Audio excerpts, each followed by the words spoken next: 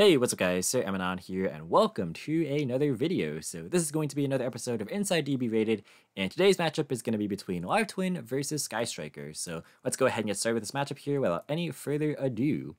So we're going to be seeing the Live Twin player taking the RPS win, and they're going to be choosing to go first in this matchup here. Not really anything too shocking. Their opening hand going first is going to consist of Imperm, Desires, Ash, Ghost Bell, and Kill.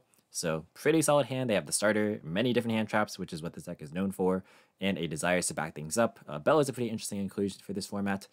And then the striker opening hand going second is going to contain Mind Control, Rhoda, Desires, Valor, and Nibiru. So they have a couple hand traps themselves. Mind Con's pretty interesting as well, just like as a generic go second card to help like maybe force like Baron de Fleur negate or like various different like Tribecular reactions. In this matchup, it's pretty interesting because like if you target Trouble Sunny, they can tag out into like just the Evil Twin Kill to still get the pop on your opponent's turn. So like cuts off the draw, but it's not the greatest to combat that.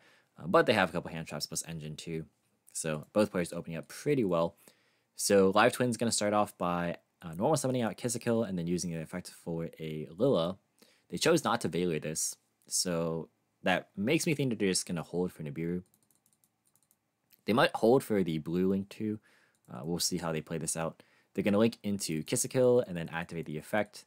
And then they're going to just skip a step and go straight into the Lilla. And then they're going to activate the Link Lilla to bring back the Link Kill. And then use the effect to draw a card. And then they draw into Droplet. And then they're going to link into the Trouble Sunny. And then activate Desires. Interesting that they actually started with the plays first and then Desires afterward. They draw into Valor and then the Kill Frost. So this would be nice to have in Graveyard. They can get it into the grave with Droplet. But yeah, they drew like a lot of hand traps here. We see they're not, I don't think they're playing Crossout. I mean, it's possible they still are and just didn't banish any of them.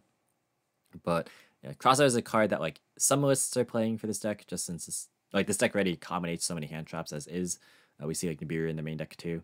So yeah, not really playing it here. That's why sometimes like it's good to Nibiru before they get the draw off of Kill, like in response to the Kill effect, just in case like they have Crossout. But I mean, it's like up in the air. I feel like a lot of people in general just aren't playing that card right now, so fair enough that they held this card. We're going to see the Live Twin player set 2, and then they're going to go to the end of main phase where Nibiru is going to be activated.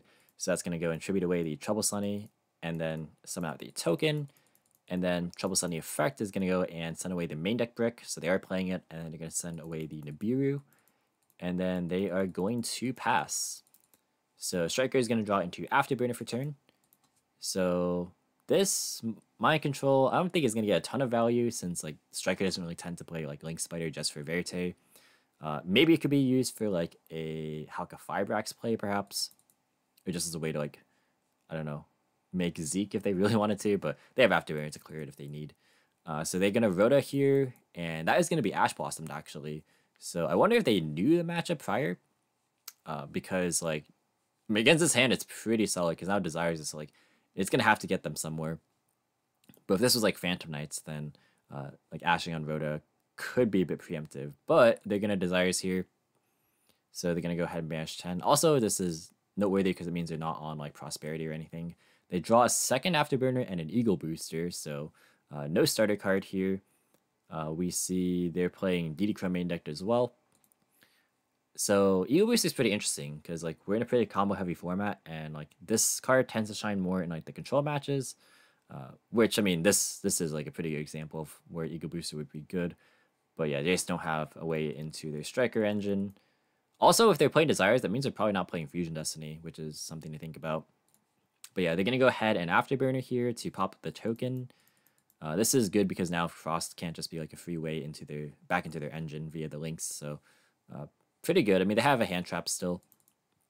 Just gonna Afterburner and then pass. They draw Lilla for turn. That is pretty insane. So even if this Lilla gets Valor, they have Frost as this free summon. So that was probably the best possible top deck.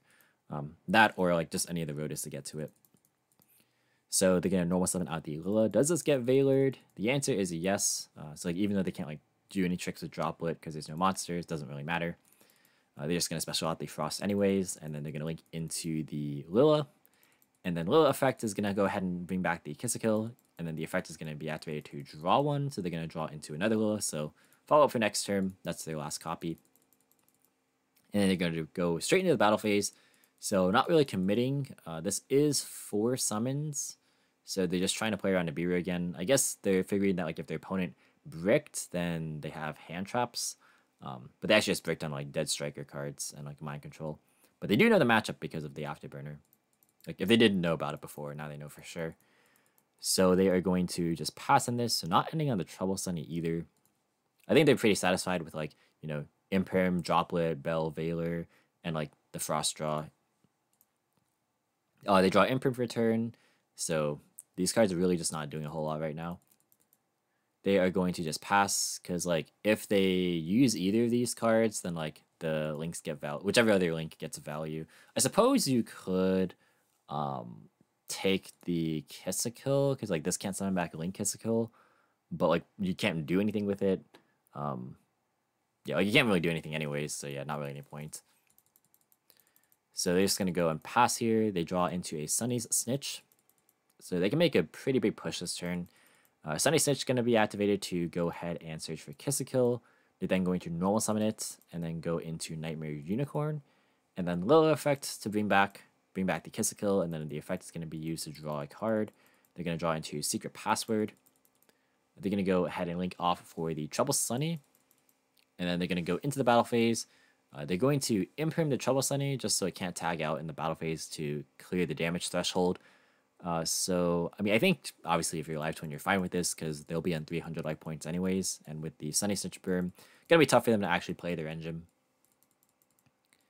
So, yeah, they're gonna bring them down to 300 life points. So, if they're not playing Fusion Destiny, actually, that makes Mind Control pretty interesting, because, like, this doesn't really help them make Verity Anaconda in this case, like, in this deck. I'm just trying to, like, think of their list in general. But, yeah, they're just gonna pass. They are Terraforming for turn. That's pretty good if they still have Mystic Mind in their deck, which they should if they are playing it. So that is going to be a pretty decent way to stall until they can get back into their engine.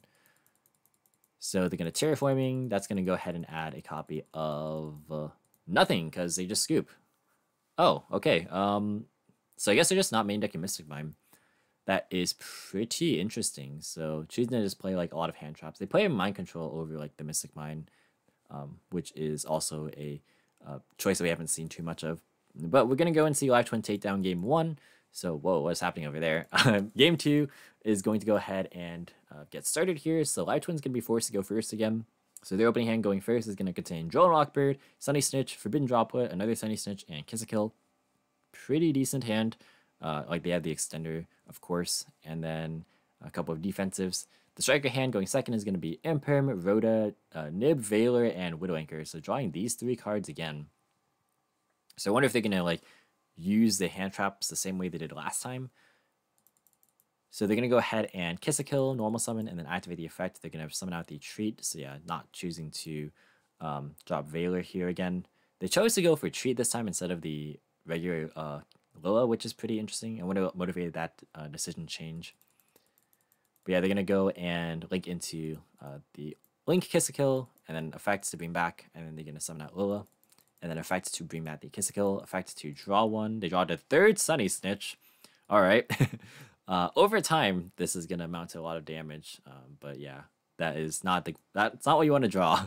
They're going to draw into, search out Frost off of the Sunny Snitch, and then go into the Trouble Sunny. They're going to set. And then they're going to pass into Nibiru again. Yeah, that is, I mean, it's like the same thing as last time pretty much. So they're going to go ahead and Trouble Sunny to send away the Nibiru again. And they're going to pass. They draw Ray this time, so they're probably feeling better. Like, just in case Rhoda got Ashed again, they would have been in the same spot as last time. Not anymore, though. So they're going to Rhoda here, and they are going to go and search for a copy of Rose. And then Joel is going to be activated in Resolution. Normal summon out Ray next, and then they can activate Rose. So getting 2 bodies on the field here. They're going to go into the battle phase. Obviously, this token's on a 0, so it's going to go and attack over it. They're going to go ahead and attack with Ray, and then Ray tag out into the Hayate, and then Hayate attack directly. So they're going to activate the effect, and then send from the deck to the graveyard a copy of the Engage. So pretty interesting that they're sending Engage here, because like they could just send whatever their search target would be, because they're not getting value off Engage this turn anyways, which is something that we see quite a lot with Striker, is that like they send Engage when they're not gonna get mileage out of it this turn. So that's pretty interesting. Maybe they're just like gonna hold it, but I mean you could just Shizuku search it anyways. But yeah, they're gonna go ahead and link for Kagari, and then they're gonna chain Droplet in response to that, and then they're gonna go for Zeke, and then they're gonna set 2. And then, oh yeah, they can't Shizuku because they're under Droll. But, okay, I guess they want to, yeah, actually that makes more sense now that I think about it. Scratch what I said earlier. I totally forgot Droll was used. So yeah, this I guess makes more sense. So they're feeling comfortable enough with like their Widow plus Imperm plus Veiler that they didn't need they like needed the extra defensive card. Because like if they searched or like sent like a Widow and added it back, like that's another layer of interruption, but it like makes their follow-up a little bit less powerful. So, yeah, no, this makes sense. I actually just forgot about Joel. So, scratch what I said. They're going to draw, I believe that was Imperm for turn. So, they're going to go ahead and activate the Sunny's Snitch for a copy of Lilla, complementing this Frost pretty nicely, which the opponent does know about because it was searched. So, Lilla effect, they're definitely not going to chain Imperm here, or the Widow Anchor, or the Veiler. Yeah, they're just going to let this happen. So, they're going to go ahead and overlay into Sky Cavalry. And then they're going to go into the battle phase. You're going to attack into the Zeke. And then Ray's going to trigger here. So they're going to go and overlay for Downer Magician. And then Zeus. And then Zeus effect is going to be activated. They're going to chain Veiler. They're going to chain Zeus again. They're going to chain Ray. And then they're going to chain Widow Anchor. Yeah, they're doing this instead of chaining the Imperm here. But, I mean, this works anyways. So they're going to target Zeus, and then they're going to go for Kagari, and then effect to add back Engage. Yeah, so this ended up being pretty good. So, oh wow, Lifetime's just going to scoop there. That's pretty interesting. I'm not sure if it was worth scooping that early.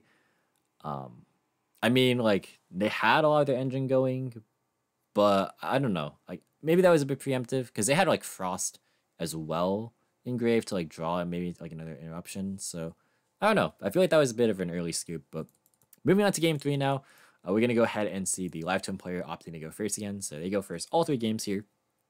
The opening hand going first is going to be, oh goodness, Veiler, the Brick, Reborn, Droll, Ash. So just no plays.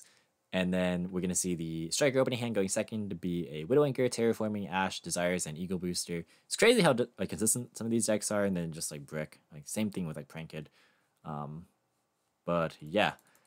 Pretty actually they don't have a starter yet either. I mean they have Desires and like the draw for turn, but yeah, they're just gonna pass. They draw Shark Cannon, so they are going to Terraforming. That's gonna search for Area 0, and then Drill is gonna be dropped, and now they can't find a starter either, so Play's gonna pass back.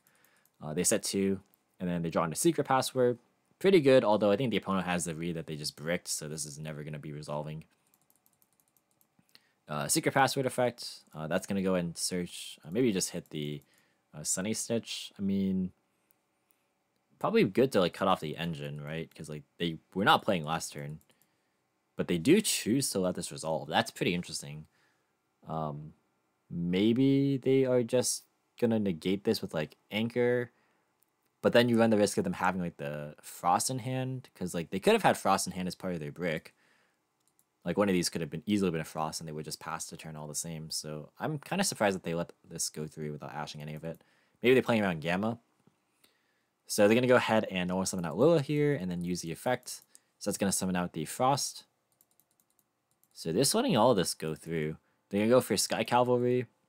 So, trying to wipe the board here, but Widow Anchor is going to trade for one of the Zeus activations. So, they're just going to go into Zeus here. I think they're comfortable doing that because they have Reborn, like if their board gets wiped. So they're going to Zeus. They're going to chain Widow Anchor. And they're just going to let this resolve, which is fair enough. And then they are going to pass. They draw another Ash Blossom for turn. Yeah, like none of this would have happened if they just like Ash either the Sunny Snitch or the Secret Password. But yeah, they still have plays though. They have like Area 0 Desires. So Area 0 effect, that's going to go ahead and target the Shark Cannon that's set. And then they're going to chain the Shark Cannon. That's going to go ahead and hit the Lilla out of Graveyard. Or they're going to banish the Frost, actually. Yeah, I forgot the Frost was engraved. Yeah, so they want to make sure they don't draw off this. So they hit Ray, which is pretty good. And then they're going to go ahead and put those back. So, yeah, now the Reborn is still alive, at least for them. I mean, they can't, like, know about Reborn. So, like, this was obviously the better hit. But, yeah, we'll see. We'll see how much work they can get done this turn with their engine. So they're going to North Summon out Ray, and then link into Hayate, and then go to the battle phase. They're going to attack directly, and then they'll just take it. So Striker's going to send Engage. So yeah, here they get a lot of value off this Engage. So they're going to go ahead and Kagari to add back the Engage. They're going to chain Effective Veiler. They're going to chain Ego Booster. And again, this is like the control matchup. So Ego Booster shines a lot here. So going to add back the Engage. And then they're going to activate Engage. They're going to chain Ash to that. And now they are going to Desires. So Desires effect is going to banish 10. Let's see what gets banished here. They draw Area 0 DD Crow, so not the greatest. Nothing too out of the ordinary here. Both players playing Ghost Bell, which is pretty fascinating. Also, DD Crow will be good into the Monster Reborn that is going to happen next turn, most likely. Or, yeah, it's probably going to be Reborn next turn just to get back into the engine.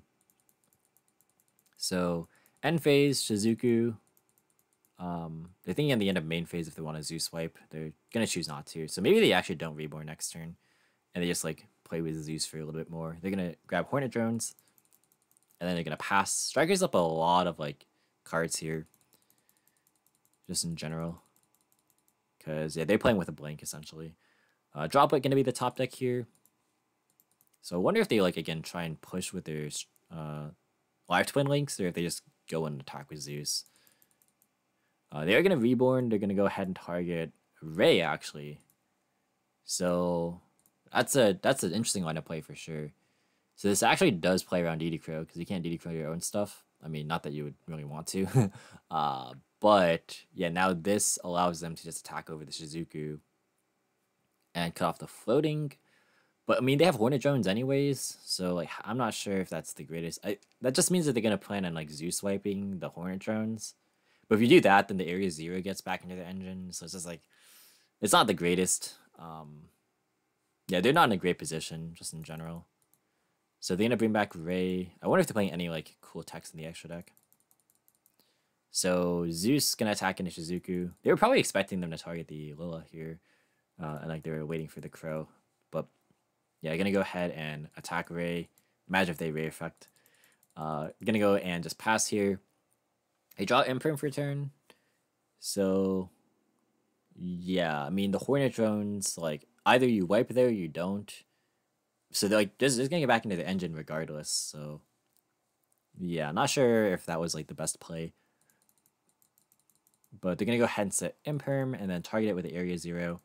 They're going to grab Afterburner off of that. So this is going to just force clear the Zeus anyways. Yeah, you can even like put your own Ray back in the grave if you really wanted to. But actually, that's just going to be it. So we're going to see a concession from the Live Twin player. So yeah, Striker going to be winning that one 2-1. Yeah, I mean, the Striker players are so far ahead. Like, they have nothing really. They could have said Droplet, but I mean, they were planning on Zeus swiping, so like, it makes sense they wanted to keep it. Plus, like, even if they did set it, you know, it was just going to lose out to the Afterburner anyway. Yeah, like, if they Reborn targeted their Lilith to get back into the engine, they had Crow for it. It just was not a great scenario. Maybe going for Zeus, like, wasn't the play. Like, when they had just, like, Widow plus Shark Cannon set. Perhaps, like, you just try and play your engine. I'm, like, really surprised that, you know, them not ashing, like, didn't end up getting punished at all. Like, they were totally fine with it. So yeah, it worked out for them because, like, they drew their engine cards and, like, their Area 0 and Desires got them to where they needed to be. So, like, they were in a good position. Yeah, but yeah, that's going to be it. So thank you guys so much for watching. And like, comment, and subscribe if you did enjoy. Feel free to join my Discord if you want to submit replays for this series. And until next time, I'll catch you in the next video. See you guys.